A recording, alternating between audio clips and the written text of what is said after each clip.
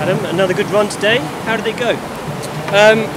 Not quite as sweet as yesterday. Had to hang on a little bit just to save it. Picked up a couple of touches which just required a good refocus, and I just took it steady from there on just to make sure nothing else went too wrong. And I'm kind of middle of the pack in the final, which is quite a good place to be. You had an exceptionally quick run yesterday. How are you finding the course?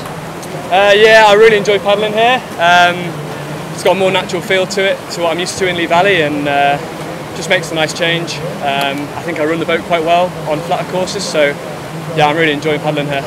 You seem to be going exceptionally quickly at the moment. Had you not picked up the 4 penalty points, then you definitely would have been right up there at the top.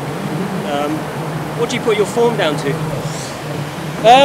A number of things really. I think a bit over winter I kind of went back a bit to working on stuff that I was doing when I was younger.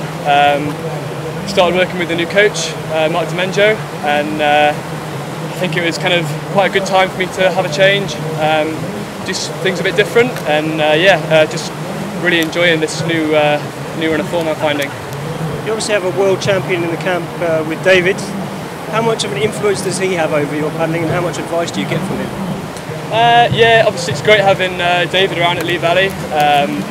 Our centre is super professional there, and obviously, I guess when you've got someone like that kind of trains so hard, it's quite inspiring for us younger guys to just kind of see what it's going to take if we want to kind of challenge him, but also get to the top. And I guess we know if we are challenging him, then we're probably standing ourselves in good stead internationally as well. Who do you think are going to be the main contenders in the final, other than yourself? First to say it's a massive shame for Sebastian Rossi. Obviously, kind of medal contender coming into this race. Breaks paddle at the start.